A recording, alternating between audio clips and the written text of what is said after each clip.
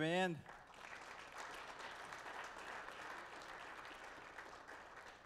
At Hockey Ministries, we are truly an international mission. And, next slide. We're honored to be able to serve with 350 plus teams running across 43 leagues internationally, with a bunch of NCAA conferences and online virtual chapels that have begun as of late as well. And the big picture of Hockey Ministries is and yet it's just scraping the surface of really the hockey world that's out there. And there are so many other teams to connect with, and we continue to reach out into the next level. And so just really appreciate. But there was this moment in time that happened on April the 6th, when all eyes were drawn to a small prairie intersection. And around the hockey globe, people paused and reflected and took stock. And for a moment, we were drawn in, and the chance to mourn and to reflect and to be a part of praying for a community and a town and parents and players and families. And Pastor Sean, when he was preaching at the vigil just a couple days after the accident,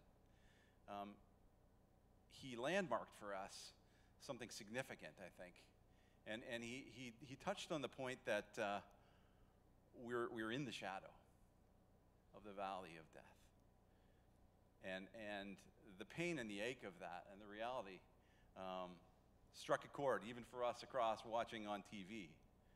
And I have to confess that, working with Hockey Ministries now for 15 years, I'd never heard of Humboldt, and I'd never heard of Nipawin, and I'd never heard of Tisdale.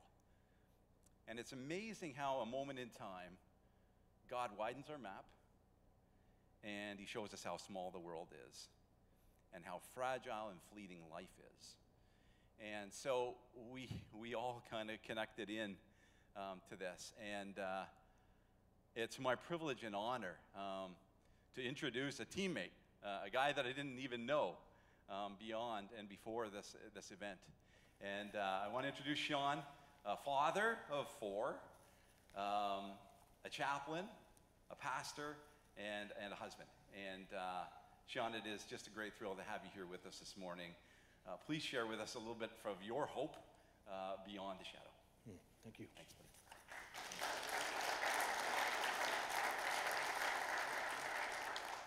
Well, it is really it's a privilege and an honor to be here. I'm really thankful that when you talked about great hockey players seeing the ice, you picked 2 Oilers. You noticed that probably, right? No, that was good. My very first NHL game was Wayne Gretzky and Mark Messier and Yari Curry, and I said, oh man. Been in love with the Oilers ever since and disappointed every year, so it's been great. About 3 years ago, I've been pastoring a church in Humboldt for 8 years now, and about 3 years ago, our church was, just coming off a church plant status and moving into autonomy and so on, and so we had a lot of people coming and going and so on. And then 3 years ago, I got a phone call from my mom and said, hey, your new hockey coach, I know his mom. I'm like, oh, okay, that's weird. And so his name's Darcy, you should look him up. And so, I was planning on doing that as the chaplain anyway, so I'll do that. And so I went to meet with Darcy, and it was sort of an instant connection. Darcy came as the head coach, general manager, and we just, not just because I was the chaplain, but we just sort of naturally as human beings shared a lot in common. Darcy would often joke that, Sean, we have a lot in common. We both work with people, and people are stupid. And, and so it was his description of what he did and what I did. I'm not sure if, pastoring and coaching are maybe somewhat similar. And he said, the other thing is we both have wives that make us look really good. And I said, yeah, that's very true, and more than that, Darcy just, he had this strange and twisted sense of humor that he loved to create awkward situations where everyone felt uncomfortable and then just leave them so everybody else felt uncomfortable after that. And it was hilarious to watch and be a part of, and terrible when you were the butt end of the joke. And just give you an instance or a couple instances of how this showed up.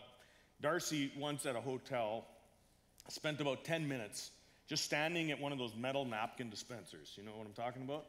And it just stood there staring at it until finally someone came up and said, "What's wrong?" And he just said, "The stupid toaster's broken." You know? And then the lady would go on to explain, "Well, this is not a toaster, you special human being."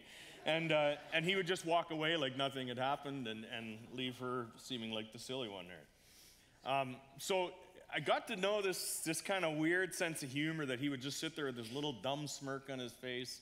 And I got to recognize that little smirk and then not comment, because I knew that smirk meant I'm going to look like the idiot, not you.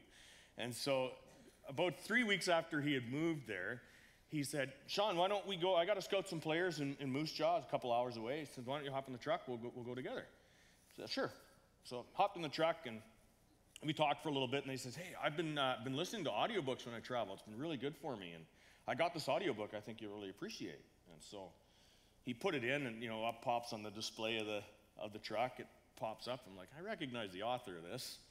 And the book was entitled "Get to the Point."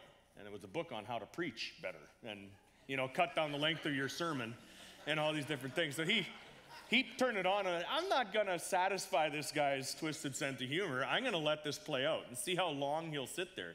Well, he sat there. We listened to the whole book on the way there, an hour and 3/4 there, and then almost 2 hours back, and then the book ended. And I said, "Yeah, that was a really good book, Darcy. Thanks. I downloaded a podcast while we were watching the hockey game. It's how to coach better." And he didn't find that very funny, but I did. And so we just, it was a back and forth thing. We really had a good bond, just two men. Our families were close. Our kids played together. They came to our church. His parents came to our church. And we just, Darcy had a unique ability. If you've ever seen Darcy's core covenant, if you haven't, look it up. The very first line in his core covenant is this: family first.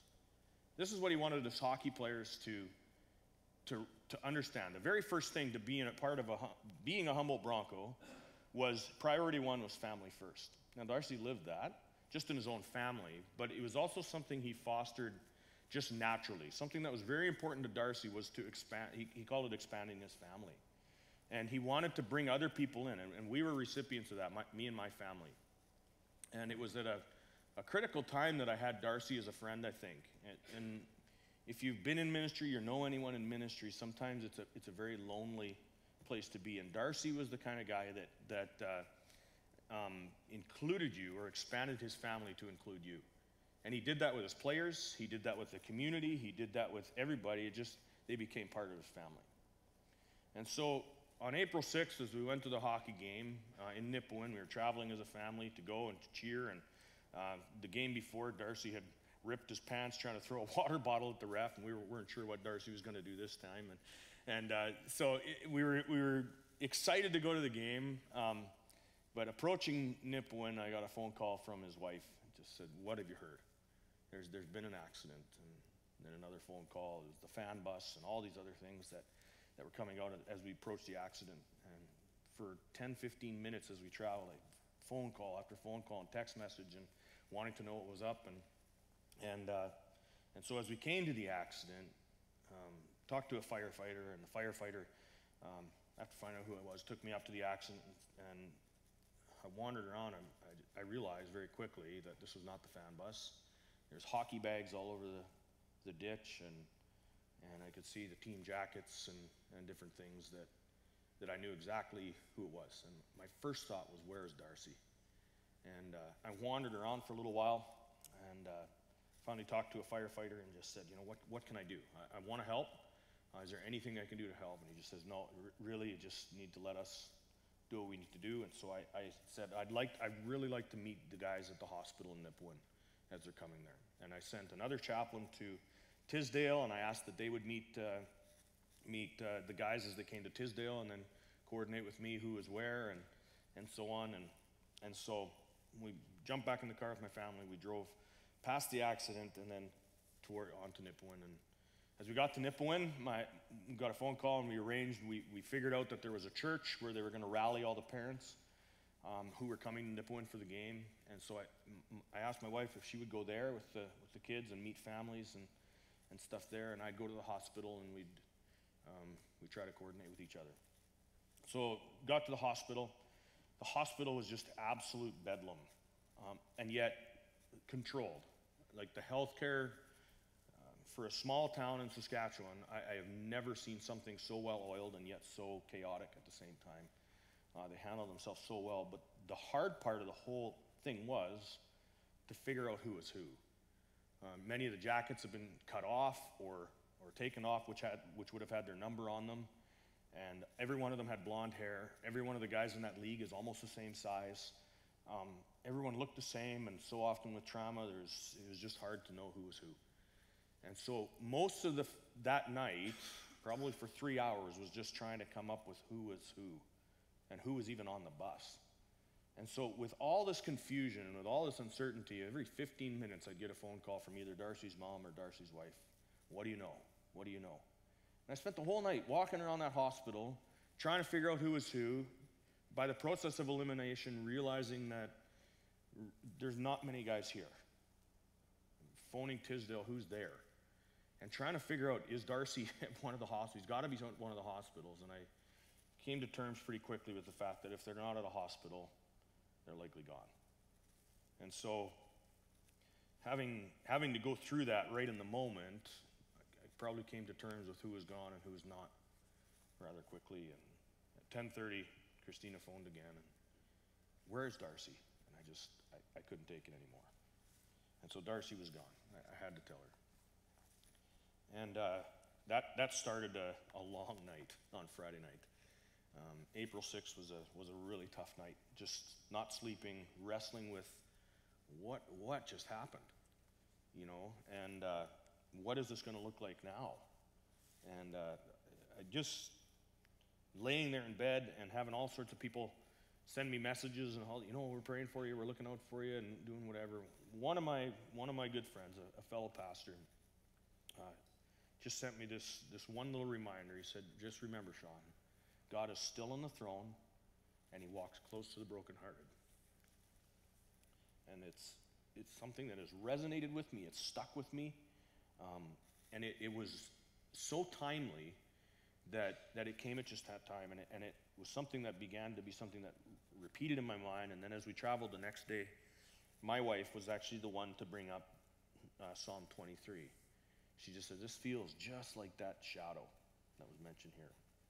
Feels like we're walking it. And so as my wife was driving into Saskatoon to go to the hospital, and I was just riding and just praying and reading, and we're talking, so I read Psalm 23. And as I read, you know, that even though I walked through the valley of the shadow of death, and that's where we were stuck for a long time, you know, just that's all we were thinking. That's all we could see. And then as my wife wisely said, just keep reading. And she says, but I will fear no evil because you're with me.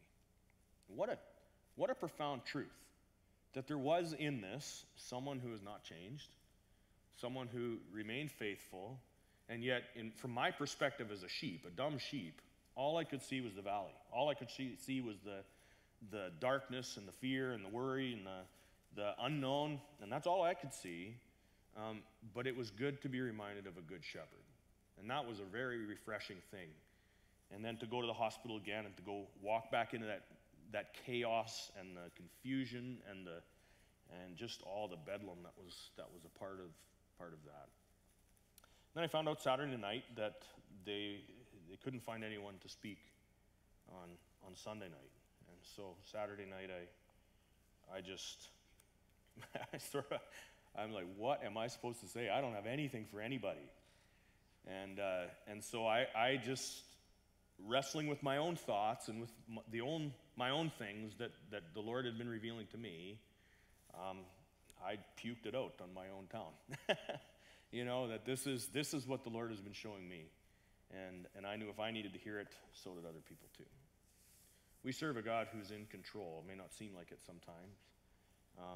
But in the midst of very unknown and world that goes all over the place and gets turned on its head sometimes, it's good to know that we have a God who doesn't change. And in the process of the weeks and months now after, God has shown me a couple other passages of Scripture that have been of huge importance to me. And I'd like to share a couple of them with you. And one more that just came actually on Thursday. I was just sitting in the morning, getting ready for the morning, and I was reading. And once again, God seemed to just remind me of something that I needed to be reminded of. That I'd read it before, it didn't make sense. And then at that moment on Thursday morning, it hit me how crucial that is. So I'd like to share those. So the first one is actually something a couple months ago that I came across, and it is in the book of Luke. Now, Luke was not a disciple of Jesus, but he endeavored to write something on behalf of somebody else, to write one of the gospel accounts of Jesus. And so Luke hadn't walked around with Jesus. He hadn't been a part of the stories. And so it's really interesting. When he starts his letter, he says this. Many people have undertaken to draw up an account of the things that have been fulfilled among us, just as they were handed down to us by those who from the first were eyewitnesses and servants of the word. With this in mind, since I myself have carefully investigated everything from the very beginning, I have decided to write an orderly account for you, most excellent Theophilus, so that you may know the certainty of the things that you have been taught. That last verse just almost jumped off the page and whacked me in the face. This is what I needed. And I was convinced, but I was becoming more convinced of the things that I already knew. And the reason that Luke wrote, he says, I want to carefully investigate it. I want to talk to other people that have experienced it and walked as an eyewitness. And then I want to write an orderly account so that I can tell other people that they can be confident about what they believe. Don't you like that? That's what I want. I want to be so confident in the God that I serve and worship and that I talk about that I'm left with the word there, the certainty of what I believe. I want you to be certain. And so as I've endeavored to tell the Broncos story, but also to present a God who does not change, a God who remains sovereign, and a God who remains walking close to the brokenhearted, I wanted to do that with certainty. Now that didn't just come. I don't have some idiotic blind faith that I just, boy, I hope this is right. I spent a long time in my life not just believing something blindly. I've investigated it. I've looked at Scripture. I've looked at the promises that were there for centuries. And then almost 1,000 years later, some of them, they came true. And so it has been over constant investigation. I have walked with people before this accident happened and seen the Lord change their life. God has given me evidence and certainty and consistency. And so I've been telling people that trust is an interesting thing, isn't it? Trust is established through time plus consistency. That's how we establish trust in a relationship with each other. Now, trust can be broken like that, right? But it's established over time and consistency. And for my relationship with Jesus, it's been both of those. So do I expect people in the midst of this tragedy just to jump on board and say, I like that? No. It is this whole idea that investigate. Can you trust? I had a Bible school professor that asked this question, and it stuck with me ever since. He says, can you trust a God who keeps secrets from you? What if he doesn't tell you why he does what he does? Can you trust him? And he asked us to think about that, and that's immediately what came to mind in the midst of this tragedy. Has God revealed enough of himself to enable us to trust him, that he is a consistent God? The things that he has revealed about himself, if we investigated it properly, can we trust him enough with the information that we have to be okay with the information we don't? And I will tell you that Luke chapter 1 has become a heart cry for me. I know now with certainty that this God that I trust, I can still trust even though he might keep the secret of why this happened. It's okay. Because he's revealed enough to me things that I know for sure. So the second part of this is interesting. So Luke wrote 2 books. He's this Dr. Luke that traveled around with Paul. And imagine how he got his information. He says, I've carefully investigated this by examining and talking to eyewitnesses. So he went and talked to the leper maybe, that guy that Jesus healed. Or he maybe went and talked to some of the other disciples, or talked to Jesus' mom, or talked to all these different people to get the account of what their perspective was about who Jesus was. And as he gathered information, he says, I'm going to write this down for some lawyer named Theophilus, or maybe a lawyer or some higher up official. He says, I'm going to write this to you so that you can be really confident about what you believe. And I'm going to collect this information for you from other people, and I want to tell you that God's still working. And let me show you how this happens in part 2 of Luke's account. So he endeavored to write this orderly account. The second part of Luke's writing is in the book of Acts. And so he starts the book of Acts and he says this, in my former book, Theophilus, I wrote about all that Jesus began to do and to teach. Which leaves us to understand and to think that what Jesus started to do in this first orderly account about when Jesus walked on earth, the second part of that is that Jesus is still working today. And so we're left in the book of Acts. After Jesus went up into heaven, Jesus is still working. He's still doing stuff.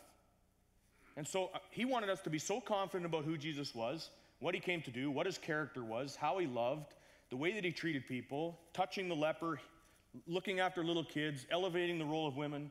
This is who Jesus was. This is what Jesus continues to do and to teach us today. And that's revealed in the book of Acts. And I am so thankful that Hockey Ministries, there are pastors, there are missionaries, there are just everyday people like Darcy coaching hockey teams that Jesus is using to show other people what he's like. And not just to show, but to tell. And this is a powerful thing that Jesus continues to do and to teach through other people.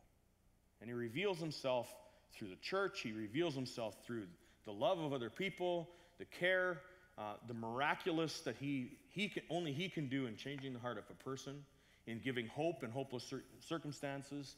That is the work that Jesus continues to do. And this is what I'm so thankful for. The last passage I want to take you to is in the book of Isaiah. And this is where, in my time, just on Thursday morning, I came to. And I read this passage, and I really would like you to leave you with this. So why is it that I trust this God? And so I think it fits so well.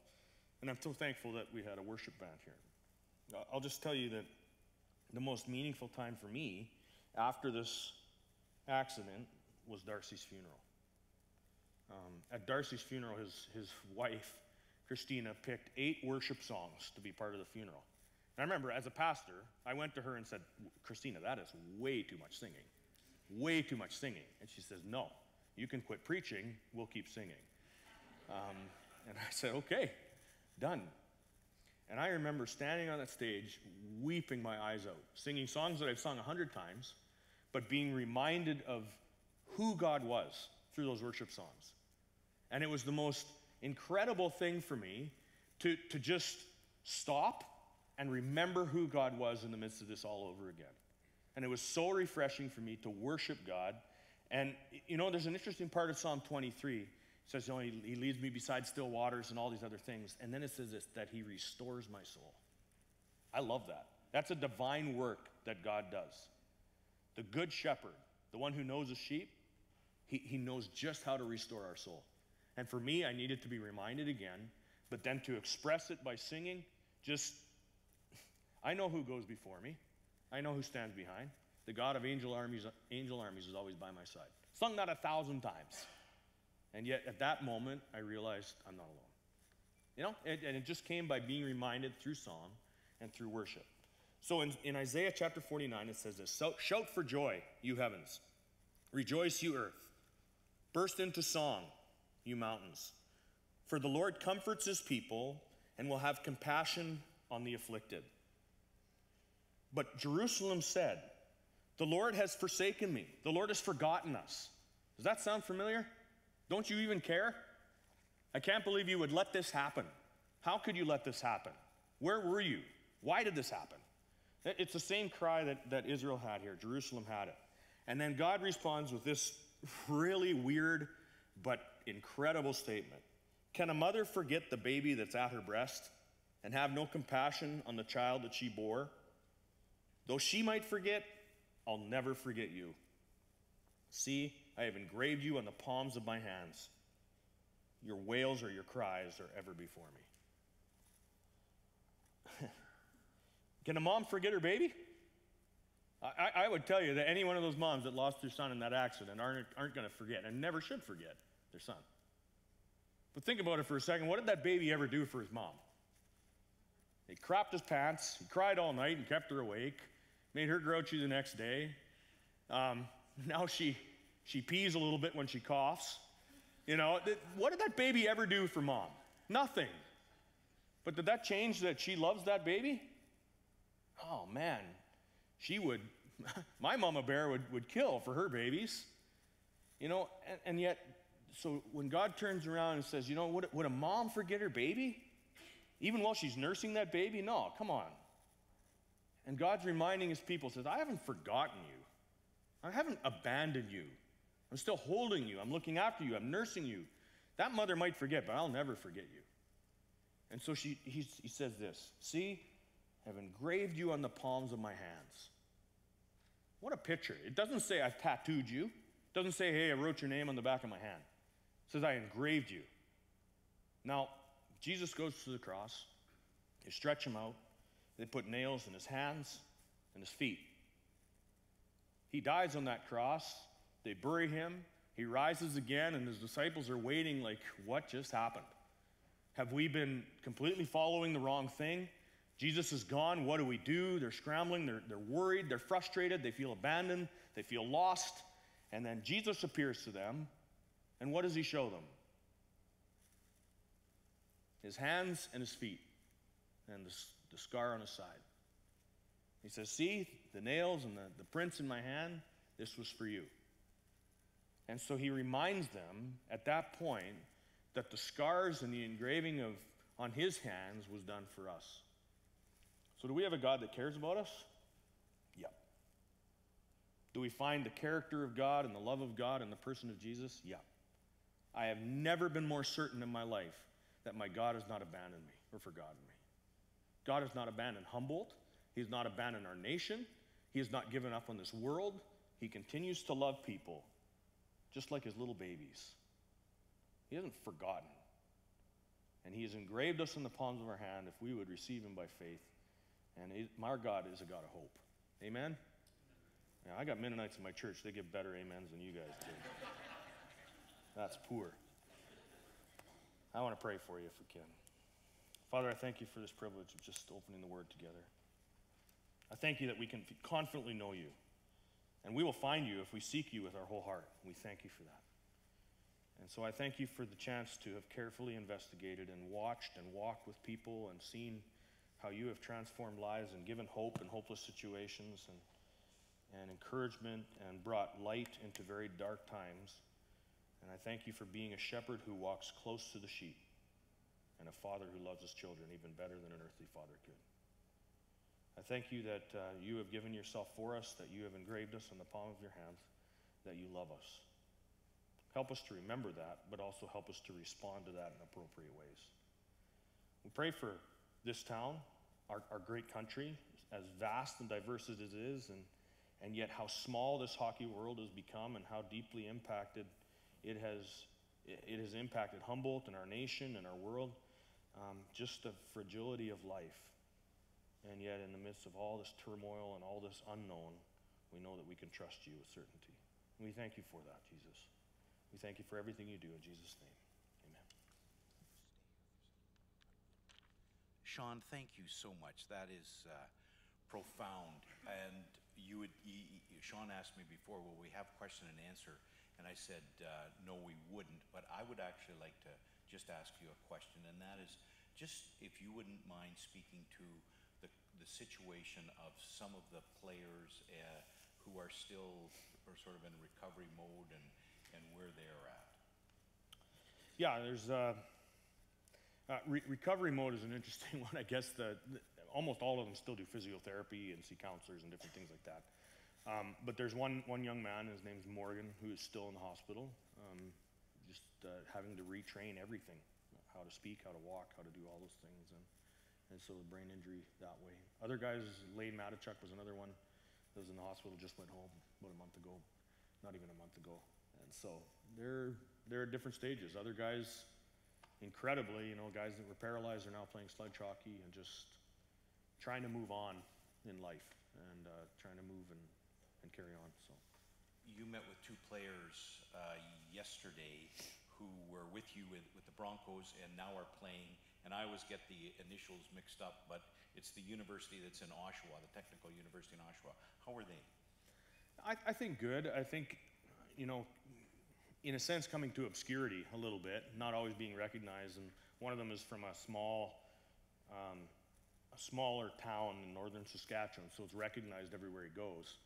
And just got sick of answering the same questions over and over again, and it became almost burdensome. So we sort of saw that he was starting to pull away, and so I think it's been really good for him to be out here, both of them, I think, because it allows them to process things in their own time, not being reminded of things constantly, or in some weird way of being coddled. How are you doing? And people, well-meaning people that don't really care about the answer. And so I think they're on the mend, but the challenges will be is wrestling through that now alone. So there's good things in being this far away from home, but there's dangers, I guess, in it too. And so they have each other. Thankfully, there's two together. So. And just, I don't want to put words into your mouth, but I have heard you state that those that may have suffered the least physically may face the greatest challenges. Would you just comment on that? Yeah, so there's two guys that basically walked away from the accident, and so remember vividly the images of that, and many of the people who had pretty severe trauma don't remember anything from that night or even a week after. And there's a great grace to that in not remembering a lot. And yet having to wrestle through grief and loss of their teammates and things. And so I think the ones that do the best physically are probably remember the most, right? That's what I mean by that statement. Yeah, thank you. Just stay here. We have some precious chaplains here that serve with us in Ontario, and I just wonder if you wouldn't mind coming and just join us here at the front here. I know Jeff joined us, and I saw Robin here, and Phil from the Owen Sound Attack, Robin from the Hamilton Bulldogs, Dave Reed here from Aurora Tigers, Justin from Guelph Storm, Mo Gillard here from Niagara Ice Dog, Jared from St. Catharines, and Jack, welcome, from Oshawa Generals. I just wonder if we could have a moment where, where's Jeremy, come in. Yeah, Jeremy oversees Western Ontario for us, and we could just have a word of prayer together. Heavenly Father, we do thank you that we can come into your presence, and as we come, we know that indeed that in this story something has gone terribly wrong, that there's brokenness. There are parents that are facing their first Christmas without their son. There are parents that are wondering what will the future look like for their child. And there are just young men that are exploring, what the future will look like for them. And we thank you that even as we think of this brokenness and this pain and this loss, that we can know that indeed you are the Good Shepherd. And I don't like it, and I don't understand it, and we can be confused about it. But we do know that somehow in the midst of it all, you do lead us into green pastures and still waters, because we do need that. We need your nourishment. We need your presence. We need your restoration. And that profound thought of restoring our souls in the frenetic world that we live in, the busyness, the noise, and the confusion. We just thank you that you are present. And Father, we thank you that in the case of a person like Darcy, that he has gone through the shadow and he has the valley of the shadow of death, and he has not feared evil because you are with him and he is with you. And we thank you that that's true because of Jesus. And Father, we know that our brother here, Sean, has seen things and heard things and been part of something that is horrible. And there are memories there. And we would pray that you would continue to restore his soul. And we thank you for his heart for you, for his faithful presence as a pastor and faithfulness in the arena. And we would pray that you would bless him as a dad and as a husband, and you would just continue to keep him close into your heart. And I thank you for these guys that are standing here with us here that just quietly go about being your presence in this peculiar world of hockey. And we thank you for their faithfulness, and we would just pray you would continue to sustain and provide for them. Thank you for each person that's gathered here that allows your spirit to work through them and to be your presence as they go from here. We thank you that we can pray these things together in Jesus' name. Amen. Amen. Thank you. Yeah.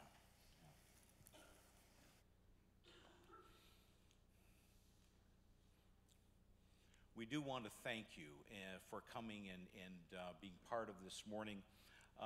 One thing I love to share is, if you think about Ontario and, males that are 17 to 20 years old, what percentage of them would be involved in some sort of regular Christian activity?